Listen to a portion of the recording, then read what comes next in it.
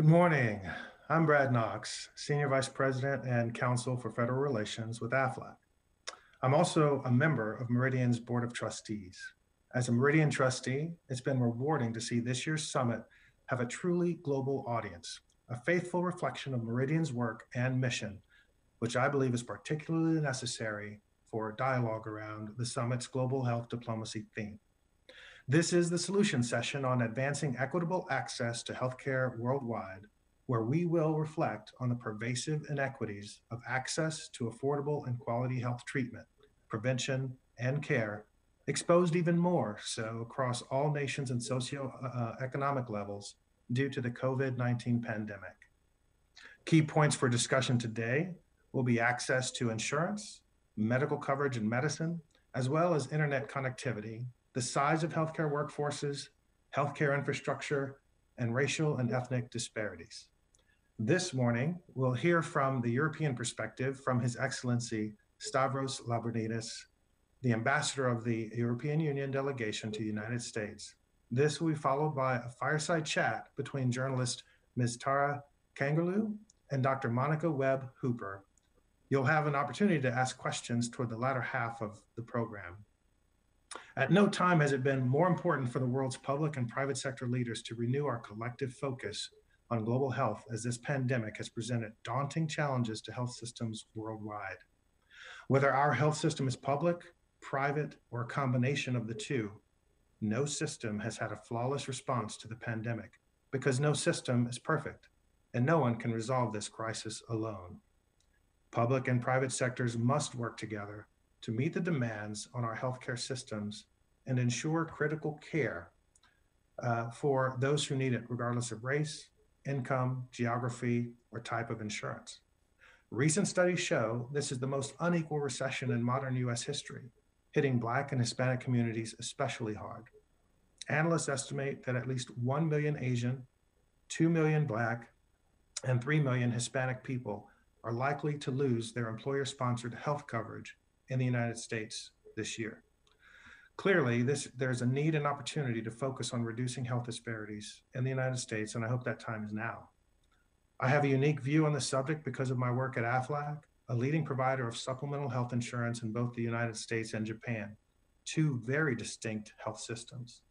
In Japan, Aflac is the leading provider of medical and cancer insurance, insuring 1 out of every 4 households. But my comments today will focus on our work in the US, where we pay cash to policyholders to help them cover expenses not covered by their major medical insurance, providing a level of financial security. We recently published our 2020 annual Aflac Workforces Report, which analyzes the impact of healthcare costs and COVID-19 on employees' financial security. Our research confirmed that financial insecurity is a major issue for American workers, and that healthcare costs are a strong contributing factor.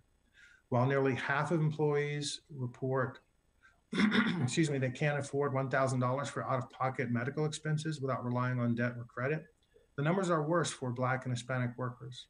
The average out-of-pocket expense people can afford drops by $400 for Hispanic individuals and $800 for Black individuals. The research also affirms why financial insecurity has become more widespread during the pandemic. 36% of employees report losing a job or income, and 13% report losing their health benefits. The decisions employees make in response to these adverse events will have far-reaching implications on their well-being today and in the future. Consider that to pay for medical expenses, many employees reported delaying buying a home or a car, putting off higher education, marriage, or even starting a family. And to pay for health emergencies, more than half of employees reported filing for bankruptcy, missing a mortgage or car payment, and saving less for retirement. The impact of COVID-19 on employees across the US is significant, and those who rely on employer-sponsored health coverage may experience greater levels of financial insecurity as businesses continue to cut costs to survive the pandemic. Prominent research organizations predict massive losses of employer-sponsored health coverage in the US if businesses reduce expenses like health coverage. In May, the Kaiser Family Foundation estimated that 27 million people had lost coverage in the pandemic. Compare that to 1 million that lost coverage in 2019. The gravity of the difference is severe. The studies by the Urban Institute and Avalier Health highlight the disproportionate effect of the loss of health coverage on Black and Hispanic workers. It is my hope that we can reverse these trends. COVID-19 presents us with many challenges, but today we have an opportunity to focus on the positive, advancing equitable access to healthcare worldwide. I'm grateful for the opportunity to join this conversation and to work together to find solutions. Now, I am honored to introduce His Excellency Stavros Lambrinidis, Ambassador of the European Union Delegation to the United States. Ambassador Lambrinidis has served in this role since early 2019 with a distinguished career in foreign diplomacy long before, holding positions in the EU and European Parliament and as the Greek Foreign Minister. Ambassador Lambrinidis, we are delighted to have you join us today. Thank you, Brad, and thank you to Meridian for this very timely and excellent gathering. Now, dear friends, COVID has highlighted what we knew all along, which is that you cannot understand health unless you understand the economy, unless you understand the society, unless you understand governance, unless you understand the environment, and unless you understand the global picture. And this is what these 5 elements are what I would like to focus on with these brief remarks this morning. It is very clear, we know this now, that a pandemic like COVID can have catastrophic consequences on the economy, and Brad mentioned a number of those. But it's also clear that how the economy is structured around healthcare systems, for example, or even around employment systems, does make a huge difference when a pandemic hits. In the case of Europe, we do in fact provide universal health coverage. Every EU member state does it in a different way. But fundamentally, when you look at the adverse effects that COVID had in the United States, as Brad described them, this is something that you did not see in Europe. We most certainly were hit. Our health systems, as advanced that they are, also were stretched to the limit at the beginning. But it was entirely clear that you would not be prevented from being treated from COVID because of your race or your economic status or your educational status or the job that you may or may not have held. Inequalities in Europe in the way that people can access health most certainly still exist. Our systems provide universal health coverage. Everyone is covered, irrespective of whether or not they have a job, that they don't, or who they are. But certainly there's also private health coverage in many of our member states. It does tend to be, in some instances, more advanced than the public one. And how much money you make and how easy your ability to access those different services is can and does determine sometimes your treatment. But you will not be left on the side of the road because of either losing your job or being whoever you are in Europe. That is important. That is an emphasis that we have placed. So it also ties in with what I would call the second element of understanding health, which is society more broadly. So for Europeans, health is both a human right, but also an economic right. And this is why we have focused so much on ensuring that we can decouple one's status as a citizen in any particular country from their ability to access health. Everyone deserves and needs to be able to be treated when they get sick. This cannot be negotiated away or allowed to so-called free market forces to determine in every particular instance. At the same time, it is absolutely clear that in Europe and in other parts of the world, if you do not receive adequate health because of your sex, for example, and in many parts of the world, women, when it comes to health coverage, including coverage that relates to reproductive health, you have situations where big chunks of the population are excluded from the economy. The economy itself suffers dramatically by those inequalities. And in the case of COVID, we have seen a different kind of inequality develop when it came to, let's say, blue-collar workers. What many of us could do by simply switching to Zoom or to WebEx or what have you, because our jobs allowed that. Usually white collar jobs is not something that you could have in blue collar workers, which is why you saw the great hit in Europe, around the world, in the US on those as well. A second element when it comes to society that I think was particularly distinct in the case of Europe is that we turned to science. So COVID in Europe at no point became a political issue. We trusted the fact that both science and real life experience gave us answers on how to address this. We trusted the fact that we had to immediately don masks, try to promote contact tracing apps, privacy protective, but promote them as fast as possible, and certainly get the capacity to test as many people as possible to ensure that then when there was a breakout, you could actually address it fast. And this is perhaps why in Europe, our curve went up very high, very fast, and then it came down quite dramatically. Now we are in a stage where we have again an upsurge, the second wave as it is called, but we are in a much better position today because of the way that we have approached science, because of the way that we fortified ourselves scientifically from the beginning of this crisis to address this very worrying and very concerning, if you like, upswing. Now, this dives in with a third issue, which is governance. What many people don't know is that in Europe, health is not a European Union competence. So much like the federal system in the US, the European system also works in a federal way. Our 27 member states decide to keep competences for themselves and decide to also share some competences with Europe. In the case of the US, that would be sharing competence with the federal government. Health was not an issue of EU competence. At the beginning of the crisis, people in Europe and countries in Europe struggled to address it alone. And it became very clear very quickly that this wouldn't work. And so our member states turned directly to Brussels and said, we have to coordinate this. We have to coordinate how we procure PPE equipment. We have to coordinate how do we procure medicines. We have to coordinate how we open or close our borders. We have to coordinate on vaccines. And this is what has happened in Europe, in many ways in a very successful way. We didn't allow our member states to go out to the markets and duke it out with each other on procuring PPE equipment. We decided collectively to procure PPE equipment so that we as European Union would place a huge order, a very attractive order to those providing the PPE equipment at lower prices, and then distribute that equipment back to our people. This is precisely what we're doing now with vaccines. So we have already, as European Union, made contracts with 3 companies that are in the process of developing vaccines, to buy vaccines from them, to distribute around Europe. But we also have a vaccine strategy in place that encourages member states to coordinate on how to distribute those vaccines when they come out, because they will not come out massively immediately. It will be a process. And also those vaccines are not the same in each case. Some of them, I mean, this is like going down to the nitty-gritties of things, but unless you do this, unless you trust science in this, you're going to be in trouble. Some of them require particular cooling temperatures to be preserved.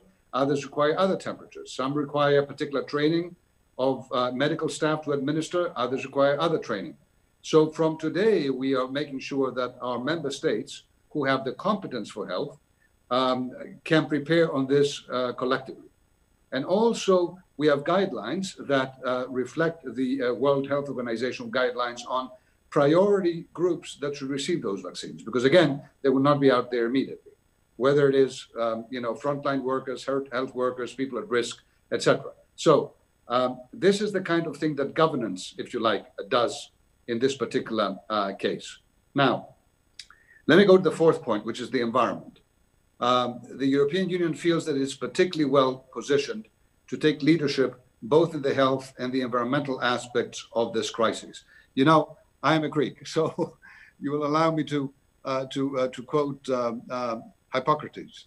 And he said back then, in ancient times, he told doctors, study meteorology before you study medicine. Isn't that interesting? There's absolutely no question that what is happening in the environment affects today and will affect in the future even more our health situation. Rising temperatures and the way they affect biodiversity and the destruction that comes along, all these affect also infectious diseases. It is impossible to address this issue without addressing the environment. And we are determined to do this. We have committed ourselves as Europeans to become carbon neutral by 2050. It's a huge investment, but we've always also made clear and sure that as we have this transition, we're not just doing it to save the planet, which frankly we have to. Climate change is an existential crisis, it's not a hoax.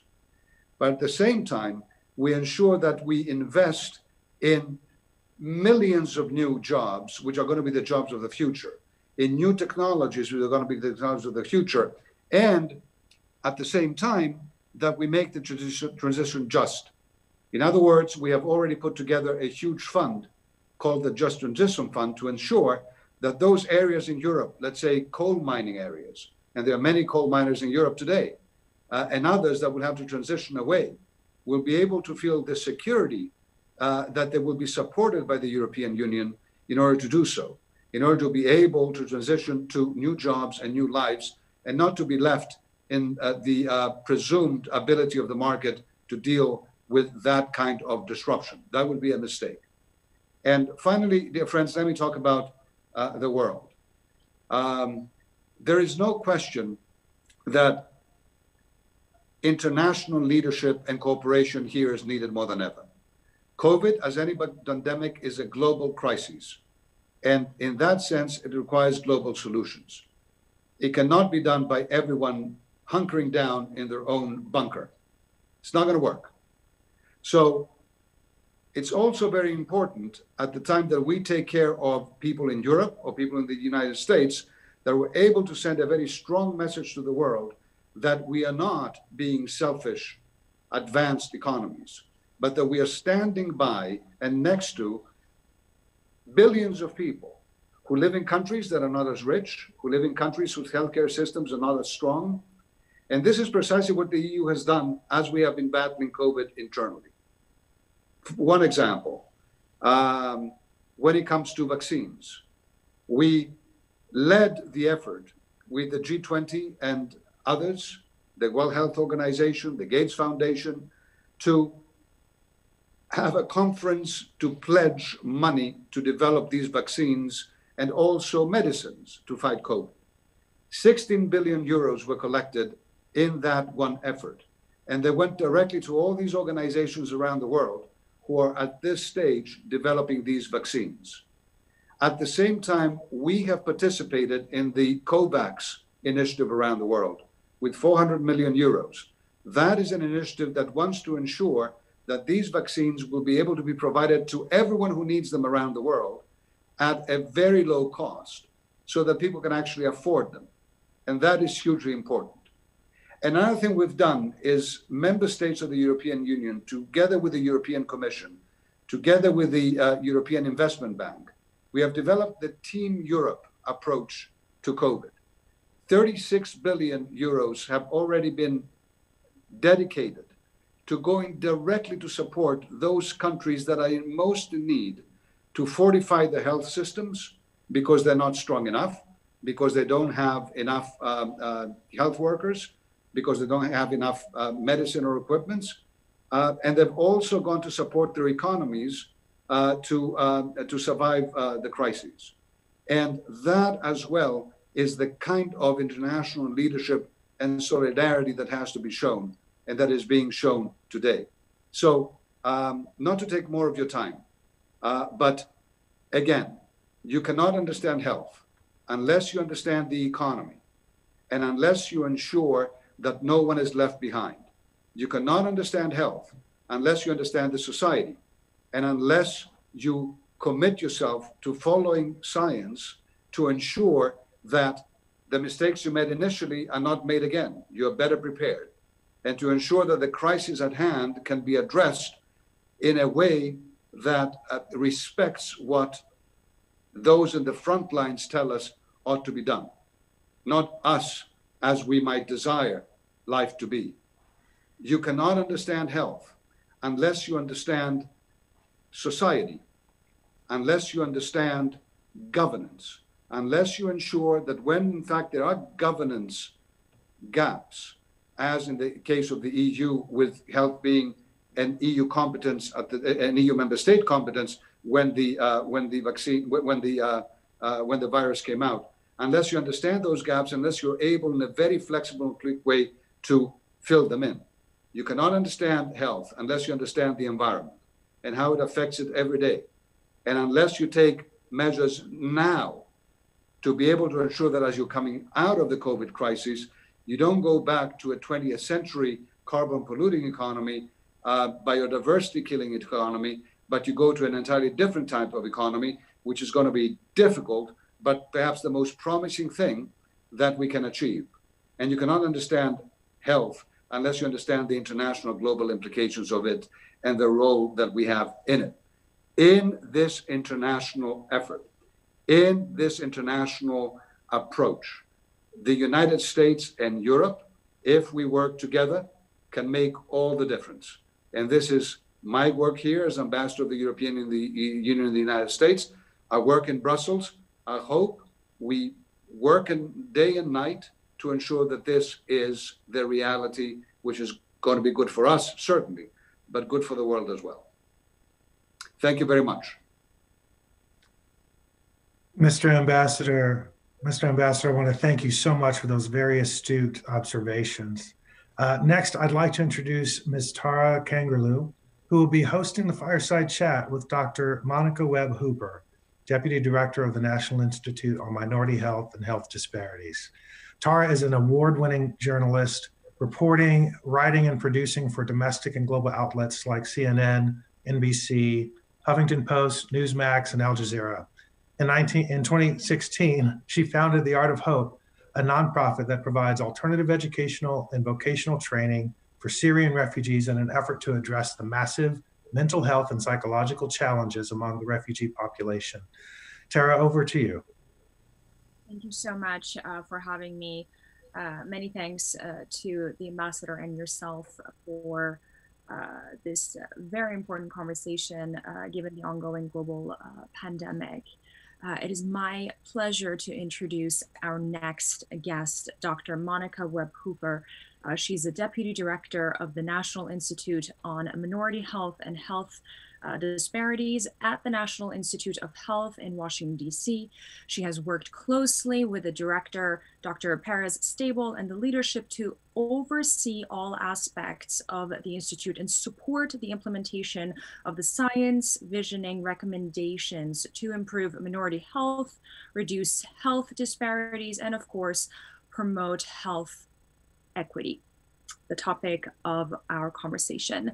Now, with over 42 million coronavirus cases and a death toll that surpasses 1 million worldwide, including 8 million cases in the US and over 200,000 Americans who've lost their lives, the virus is ongoing, and we're still grappling to address this pandemic. And of course, as we see in the United States and around the world, vulnerable communities are among the most affected, which leads us to, again, this very important topic. Dr. Webb Hooper, thank you so much for being with us today. Thank you, Tara. I'd like to just start, before you ask questions, by thanking Meridian for hosting this important summit, and specifically this conversation and this session. I'm delighted to be with you. Thank you so much. Definitely, I can't think of a better topic within the discussion that's going on around the coronavirus than equitable healthcare for all. It's something that we're seeing around the world, but also in the U.S. I just came back from Lebanon, a country that was recently hit with a huge explosion that is grappling with a pretty much non-existent economy, as well as a massive influx of refugees on top of COVID. And while the explosion is very unique to Lebanon, I think the challenges that a vulnerable country like Lebanon is handling in dealing with the pandemic is somewhat universal. And even though we're going to focus on more domestic issues and the US, I think the disparity in healthcare is something that many people around the world and in the US can relate to. And with that, Monica, I want to just, jump right into it. What do you think is the most significant barrier to equitable healthcare access in the United States today? And what is your agency doing to address this challenge? Well, Tara, you bring up many important points, and thinking about the United States, but recognizing that this is an issue globally. I'll focus on what the NIH perspective and the work that we are supporting in this regard consists of. We know that in the United States, disparities in health for many illnesses has existed. This is not a new problem. But only for the past 35 years in the US have we been tracking health disparities. And unfortunately, they do persist into 2020, despite many calls for change and lots of robust evidence of disparities by race and ethnicity and for income, for conditions such as diabetes, cardiovascular disease, cancer, and end-stage renal disease, and many others. And access to care is probably the most significant barrier to equitable health outcomes, and specifically access to high quality care. Having access to high quality health care that offers state of the science medicine and best medical providers and specialists available, having physical conditions within medical settings that are high quality, these are key social determinants of health. And when we think about the many factors that may limit or impede access to high quality healthcare, we talk about cost or affordability, adequate insurance coverage for most services and treatments, distance to healthcare facilities that offer the best care, or even emergency services, access to parking or transportation to health facilities. And we must also consider diversity within the healthcare system. So the scientific investigation of health disparities, including the factors that impede equitable access to high quality care, is at the core of the mission of the National Institute on Minority Health and Health Disparities, or NIMHD. We are one of the 27 institutes at NIH, and we support cross-cutting research that advances the science in this area using multi-level approaches, such as ensuring that medical and technological advances reach populations and communities with high needs. We focus on standardization of methods of assessment and measuring healthcare and healthcare outcomes, and developing and implementing interventions to actually address healthcare disparities. And I think it's also important that we invest in training the next generation of scientists who are focused on these issues and who have the potential to turn the dial towards health equity. Excellent.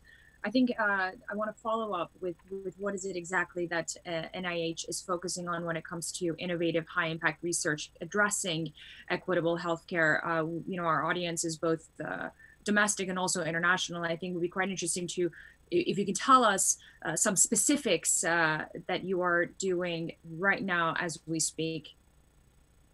Sure, absolutely. Right now, we are all dealing with the global COVID-19 pandemic, so I'll focus there. This is the crisis of the highest magnitude that any of us have witnessed in terms of health. And one great example of the sort of technology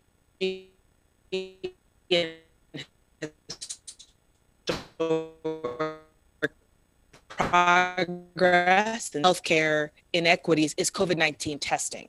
And NIH is working very hard to address the needs of underserved and vulnerable communities and to ensure their inclusion in the science. So I'll offer one example of an NIH significant initiative that does have potential for this. So the NIH Office of the Director received a congressional appropriation of $1 billion to study COVID-19 testing, specifically to develop, validate, improve, and implement testing and associated technologies. And this initiative is called RADx, or the Rapid Acceleration of Diagnostics. And it's one of the major scientific responses to the pandemic in the United States. And the Office of the Director at the NIH committed half of its $1 billion congressional appropriation for COVID-19 research, so $500 million to study COVID-19 testing specifically among underserved and vulnerable populations. And so this component of RADx is called RADxUP, or Rapid Acceleration of Diagnostics, Underserved Populations. And the goal of this initiative of RADx Up is to highlight the urgent need to understand and address COVID-19 morbidity and mortality disparities across the United States with a focus on COVID-19 testing. So we have a national consortium now of community engaged research projects focused on increasing access and uptake of COVID-19 tests. We realize that we have to ensure that we understand effective strategies to bring tests into communities with high needs, that we conduct repeat testing, contact tracing, that all of this reaches the groups that are hardest hit or the groups that face additional risks. And not only will we focus on testing with RADx Up, the projects will also be focused on the social, ethical, and behavioral implications of testing under-resourced populations. So what happens when you test underserved groups? What are the next steps, especially among individuals who may not have this privilege of being able to self-isolate? And how can we make sure that patients interpret their test results correctly? So RADx Up is a large-scale initiative, and we are prioritizing populations that are underserved and also who are vulnerable to COVID-19, particularly due to medical, geographic, and social factors, or people who are at high risk of exposure and potentially worse outcomes. So these priority populations include patients across the lifespan and with medical comorbidities, and the work of RADx will help advance the science of technology development with a focus on addressing health disparities. I see. Now, with that said, many see the pandemic's exposure of deep-rooted inequalities as one of the contributing factors to what we've seen in the past couple of months, as far as racial reckoning and an uproar when it comes to social justice. And now, do you find that the pandemic and other social justice-related events can bring about sustainable change in the United States?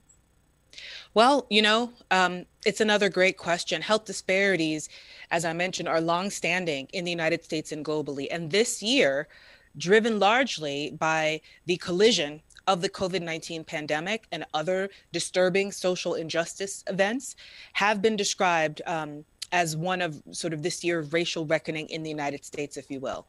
I think that COVID-19 is shining a very bright light on the existing disparities that have been known and studied for decades.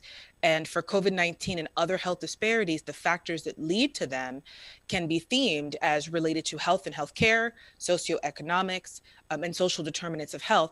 But we cannot ignore the backdrop of systemic inequities, which directly affect health, irrespective of any of these factors. And it's also what we observe about the early data on COVID-19 transmission, infection, and death risk. So in my view, any explanations around COVID-19 health disparities must be considered in the full context of systemic factors, such as historical and ongoing discrimination and chronic stress and its effect on immunologic functioning and health. We do have strong evidence linking stress and it being related to, and other kinds of stress, such as racial discrimination, being related to increased risk of chronic diseases and negative health outcomes, and some that are also linked to COVID. I think it's critical that we really focus on a deeper level of analysis. And with that, we can utilize this critical window of opportunity that we have in front of us to understand and address the primary causes of health disparities. I think without that context, we risk a failure to realize the breadth of the factors that drive disparities and even preclude ourselves from learning from some past mistakes. And this can lead to the introduction of ineffective or even harmful medical or policy solutions. So we have an imperative need here for implementing effective prevention and healthcare strategies that are aligned with the needs of communities to address the effects of the pandemic, and as well focus on underlying inequities. Absolutely. And I also want to take a moment to invite our audience to submit their questions in the portal. We are here talking about advancing equitable access to healthcare worldwide with a specific focus on the United States right now with Dr. Monica Webb Hooper from the National Institute of Minority Health. disparities at the NIH. Monica, I want to talk about mental health. You are a clinical psychologist, and I think I have to ask you this question, given my own work on mental health among vulnerable communities, specifically refugees and war-torn children. I think, based on my own work, we are in ways facing a mental health crisis worldwide that is only amplified with the ongoing pandemic. Now, as you know, when there is a healthcare crisis, people are often focused on the emergency need and the sort of short-term support. And it's often that mental health is forgotten in the midst. Now, do you, number one, agree that we are facing a global mental health crisis in light of the COVID-19 pandemic? And if so, what are some short-term and long-term policies that countries should implement, or the global community should implement collectively to address this issue? And again, do feel free to speak to what's going on in the US, given your own expertise. Sure. I think you're correct that given that SARS-CoV-2 is a virus, mostly what we have focused on are health effects, medical complications, and the need for effective treatment to prevent further unnecessary mortality. And I think that's rightfully the first priority. But within the conversations and the scientific efforts to understand the health effects of COVID-19, we must also include and increase attention to to mental health, which we know is an important factor in overall health, and it has the potential to worsen physical health. I recall a study published by the Kaiser Foundation maybe a month or two ago, and it found it was limited to the United States, but it found that nearly half, so about 45% of adults in the United States reported that their mental health has been negatively impacted due to worry and stress over this virus. And these are complex issues, and they become even more complicated when we think about moving beyond mental health, impacts in general, but specifically on populations that we describe as vulnerable. And I'd like to be clear that, we're all susceptible or vulnerable to this virus and subsequently COVID-19 because it's such a novel virus. But certainly since the global pandemic has really swept across the globe, it has led to the exacerbation of existing mental health problems and the onset of new symptoms. And I am concerned about this factor. At the NIH, we do have several funding opportunities to promote science, to understand the behavioral, the psychosocial, and the economic impacts of COVID, and how that's affecting mental health among many populations, but with that focus on the groups at greatest risk or are vulnerable to this, to mental health concerns. So I think that we certainly are focused on it. And more work needs to continue in this area. I think the study overall scientifically of the mental health effects of COVID-19 is nascent, but we do have early signals that we may have continued to observe these upticks in various forms of difficulty coping. This is something that it looks like we're in this for the long haul. And so the ability to work with populations and deliver treatments in ways that can be accessible will be important.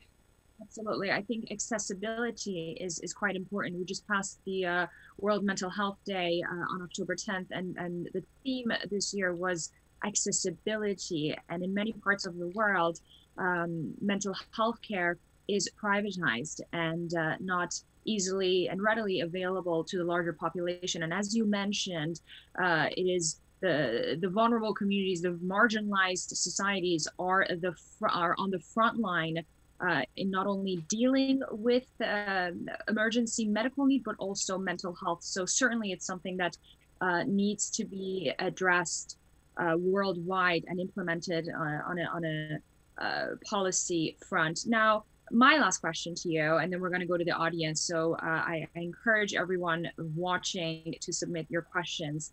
But Monica, if you were the pandemic czar today, what is the one action you would want to implement in dealing with this crisis?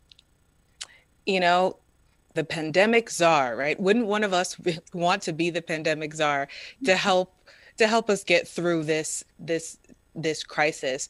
I mean, I think for me, what I would emphasize is that we are currently in a situation where our best opportunities for addressing the pandemic for us and our families and our communities staying well is to implement behavioral strategies. That's where we are right now. That's the billion-dollar question that you've asked. And as a clinical psychologist, I've helped countless numbers of people and had the honor to work with patients to help them change, for example, both their cognitions and their behavior to address a number of really recalcitrant psychiatric conditions. And currently, our best intervention for gaining control of this, as I mentioned, is a behavioral one. So if I was the pandemic czar at this very moment in time, I think the one action I would take would be to implement, a large-scale behavioral intervention at the population level. And the intervention would include what we know to be evidence-based strategies, such as cognitive and behavioral techniques, to help the overall population address the emotions, the thoughts, and then the resultant solution-oriented behaviors, so that everybody would be committed to the implementation of public health guidance and mitigation strategies that we know work and that we all currently have, to some degree, some ability to control. And recognizing, though, that we have to apply an equity lens to this work, recognizing that not all communities have the same opportunities to be able to practice behaviors such as physical distancing.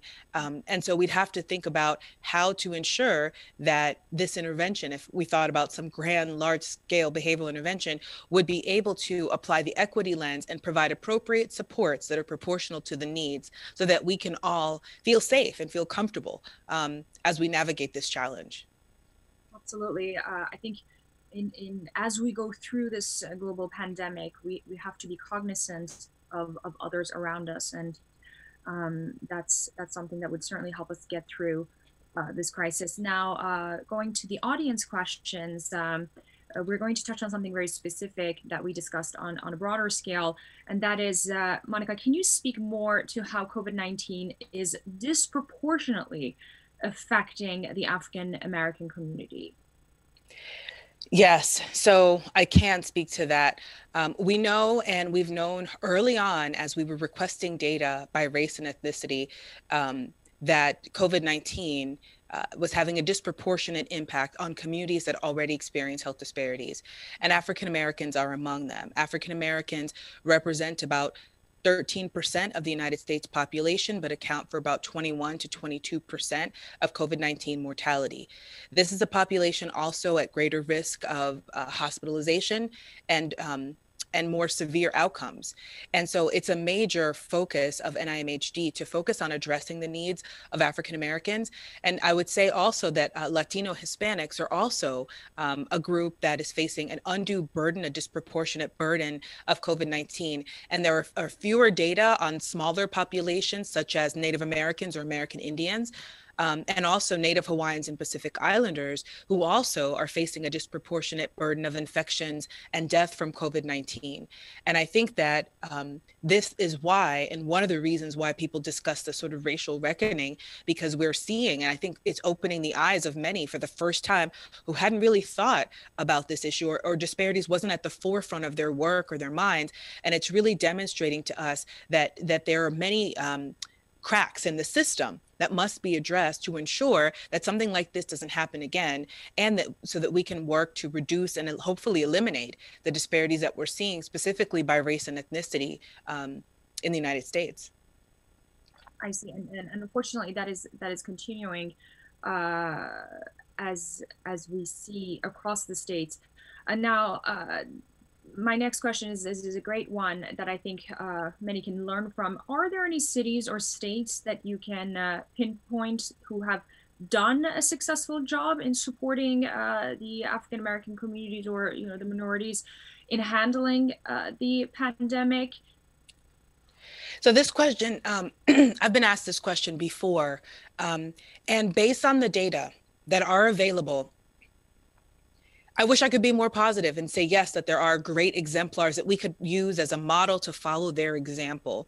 And even in cities, in large US cities like New York City, for instance, which was at first the United States epicenter and one of the most successful states with a large population, able to bring their curve down significantly. And now in New York City, there are hotspots of outbreaks. But when you look closely at where those outbreaks are happening, it's in communities that are largely racial ethnic minorities. So large populations of Latinos and large populations of African Americans.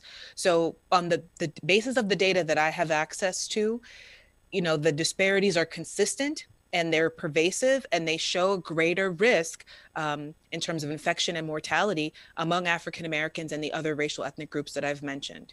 So it's something that we have to really focus on and stay focused on as we continue to go through this pandemic. But I don't have any great examples. I'm looking for one, and if someone has one, please send it to me. And I think that itself is an important point, which really leads us to how and why we need a greater effort in addressing this issue. My next question is from an audience who thanks you, as we have also, and she's glad to see an African-American woman leading the response to COVID. So this is a personal message to you. Now, this person wants to ask how we can destigmatize mental health in this context and combat the idea that those affected are weak. And this is an incredible question, which I also appreciate from this member of the audience. What do you think, Monica? Well, I appreciate the acknowledgement, so thank you for the question. And I'm honored to be in this position to have a voice. But many times I think it's not about being a voice at the table, but just passing the microphone to others so that they can speak themselves. And mental health is something that we know in general has been highly stigmatized, particularly in our underserved communities, in our racial ethnic minority communities.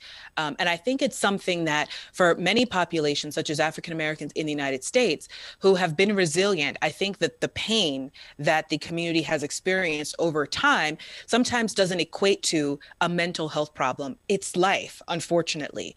And there are people who are working on this effort. And I think that we've seen a positive change with regard to the uptake of evidence-based psychological and therapeutic interventions for mental health in our racial ethnic minority and underserved communities. We still have a ways to go in this effort. And so some of the work that we are focused on at NIH right now is addressing mental health among underserved communities and racial ethnic minorities to say, how do we create interventions that are culturally and community responsive, that perhaps the one size fits all approaches that we use that have been designed for the majority population may not be those that resonate with the current circumstances, the psychological, the physical, the economic, and health circumstances of the populations that we wish to make sure also have benefit to these interventions.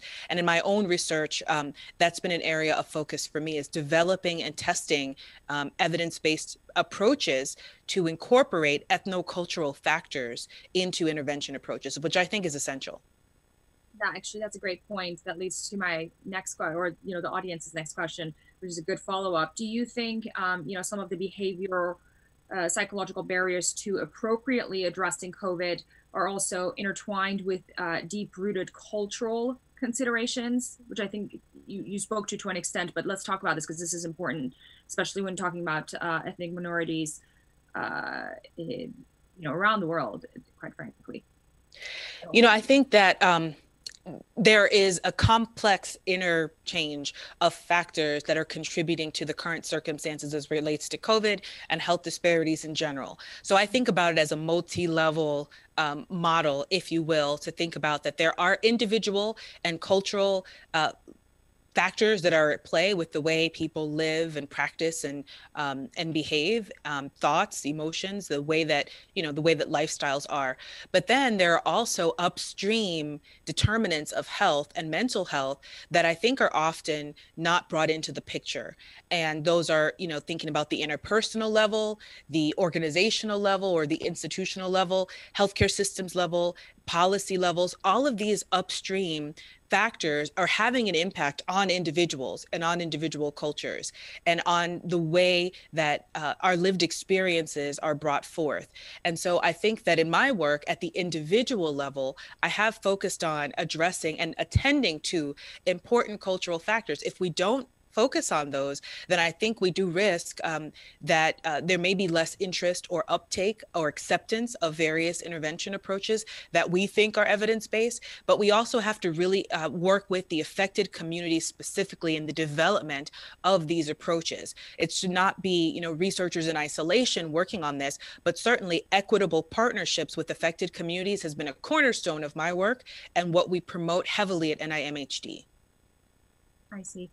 Monica, I want to conclude our very rich conversation and your fantastic input with one last question. And that is, as a leader in the US within the healthcare space, and also, an African-American woman, what do you think the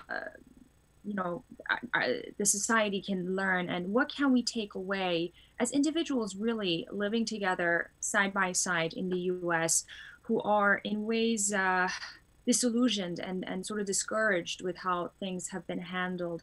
Do you have any hopeful thoughts that you can leave our audience with in dealing with a pandemic, and how we as individuals can help one another, whether it be in marginalized communities or elsewhere?